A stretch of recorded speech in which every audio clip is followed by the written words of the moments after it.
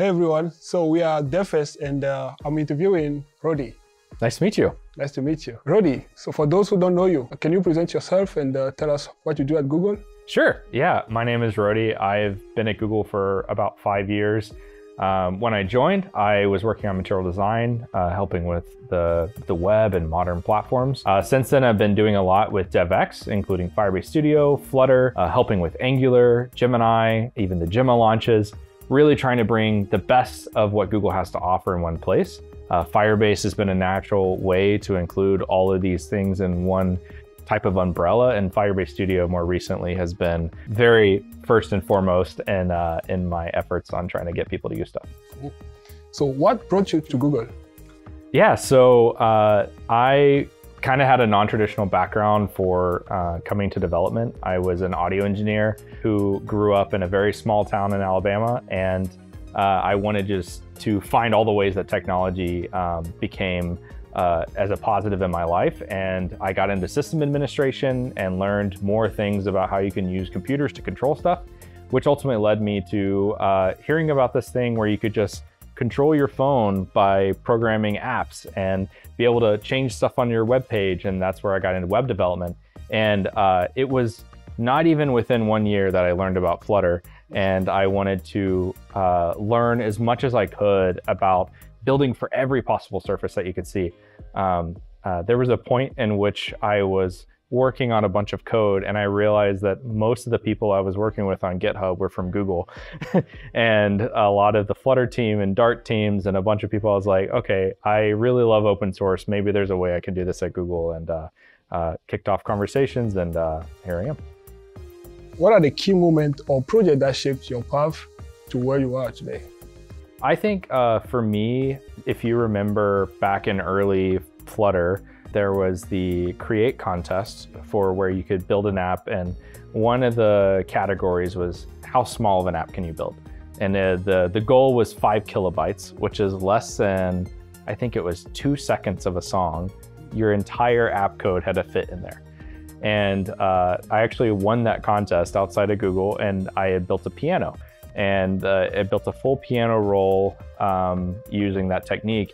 And it was kind of that moment where I realized that I could bring the best of music and technology and programming under one umbrella and audio. And so from there, it just became, what kind of projects can I see where I can bring something that I have as a background to the table and to build something new? How do you see technologies like Flutter, Gemini, Firebase coming together to shape the way developers build today? Yeah, that's a great question. I think in today's world where everybody has a choice of agents, AI, frameworks, and targets, we're left with a combinatory explosion of number of options that we can use. And it's not always like, well, this one's more performant than this one, so this one's always correct. In fact, it's more about like, what brings the best delight when working with it? What is the things that can have the lowest context, not just for the model, but for humans being able to write it? And also, what's the quickest path to being able to get something out there and get feedback?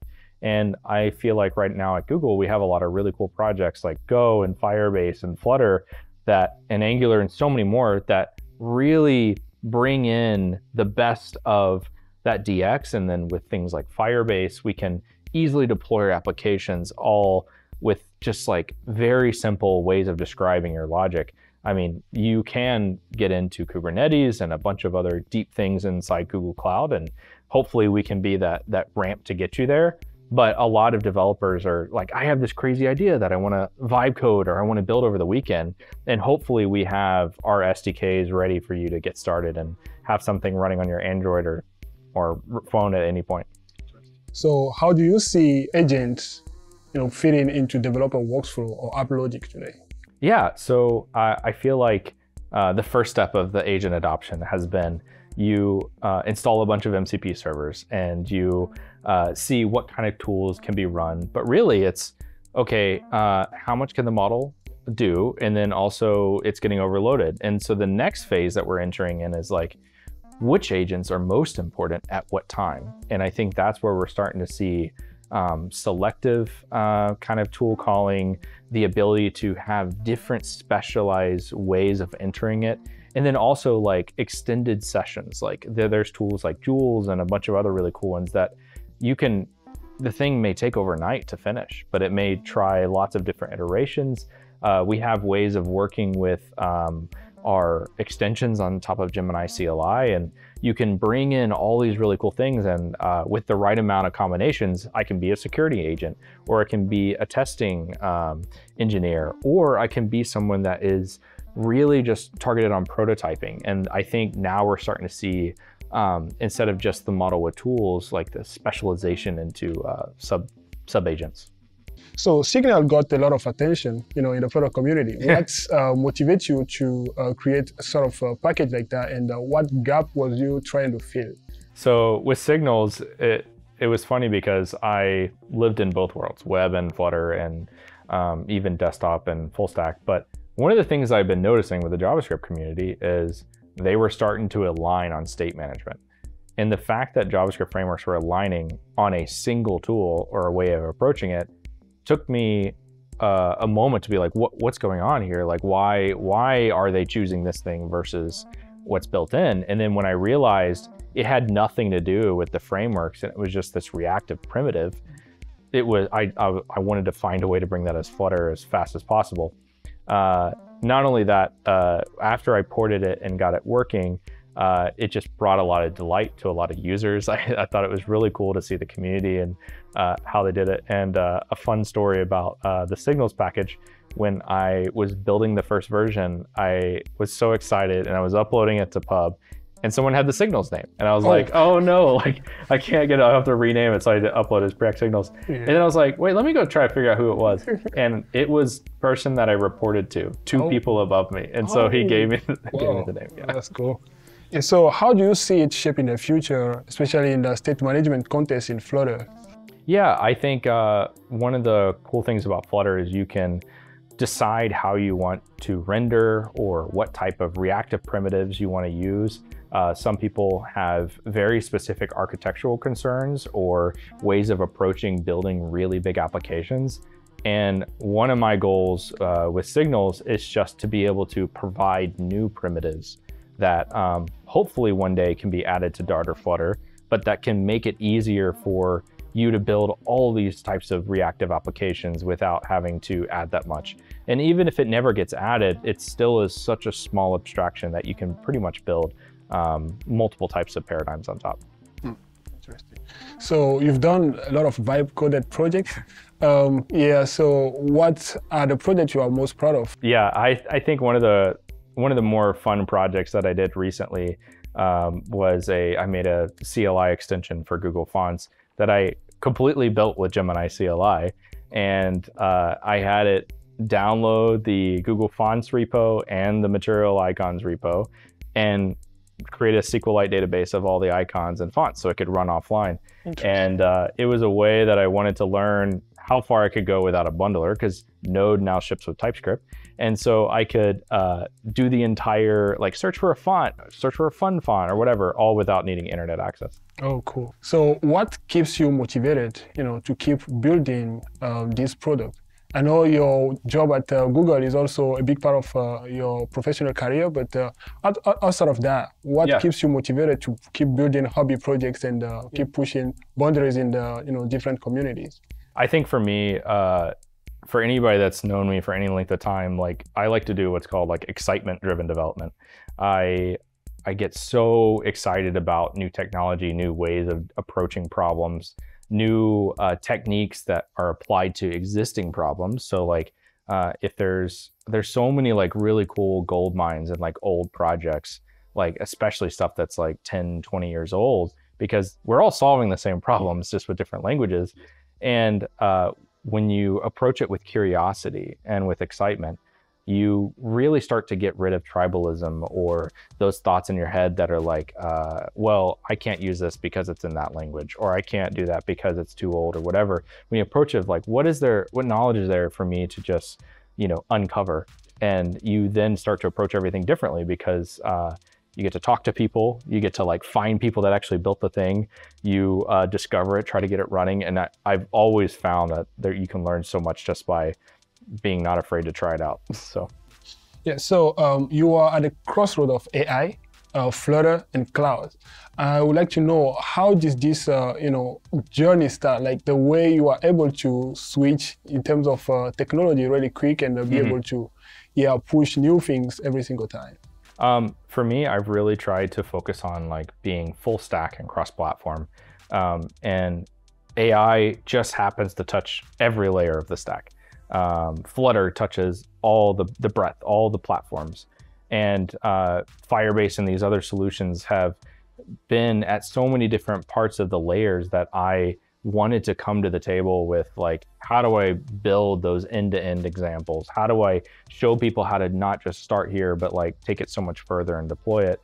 And really, it just comes from working with amazing people, like, having those conversations, having those relationships. Like, we're all talking about the same stuff, and we only share information, and it gets better.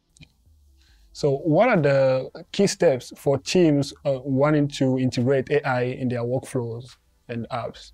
Yeah, I would say one of the best ways to start is to approach it not like you're solving a tool that is doing the same thing you're doing manually and just trying to automate it, but rather what types of new ways can you unlock that you haven't been able to do before? Or how can I approach this thing to learn how I can bring it into my workflow so that it can, one, reduce toil. Like, for example, like maybe you could have it triage issues on GitHub, or you can have it automate keeping your documentation up to date. All the things that like you may not enjoy doing, you can have it do the other parts while you can really focus on the amazing stuff. So it's very interesting that you talk about it, because I was discussing with IDE. He's also a GDE, and he showed me his agent orchestration workflow, and that was very interesting because he was able to, from GitHub issues, he can get the GitHub issues and feed them into apps like Jira, to manage the whole issues. And every single time that the AI finishes its work, the status of the issue got updated on Jira, which is very interesting. So I really love that you talk about these things. So another question is, what advice would you give, to developers that want to really integrate AI into their own workflows?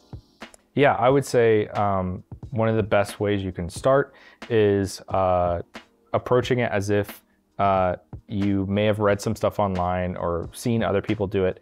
Know that the way you're going to use AI is deeply personal and going to be a different workflow. Prompts that other people use are not going to work for you. And even if they do, they might change over time. So really try to come up with a way where you can be set up for success, where you can start to constrain the outputs to things that you understand and things that you can work with, so you can change variables and get new kind of stuff out. How do you stay creative?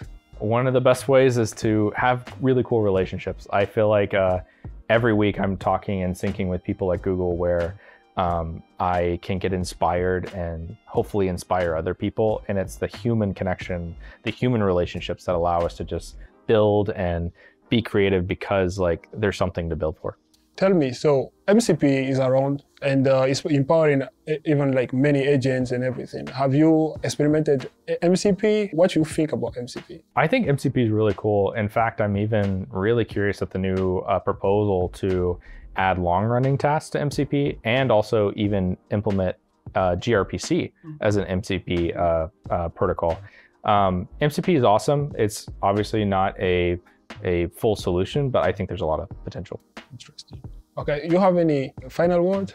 There's a lot that Google offers, and it may be overwhelming. And I understand that sometimes people may be tired of hearing about AI or tired of hearing about one thing or the other, but just encourage everybody to focus on like that human connection. Like we build better together. Let's come up with really cool ways that we can bring this new technology into this era where we can build things that were never possible or even approachable before. I found that even just having my relatives use AI has already been dramatically eye-opening to see how they can ask completely different questions and break it in a way I never could think of. So, well, Rody, thank you very much for your time. Thank you.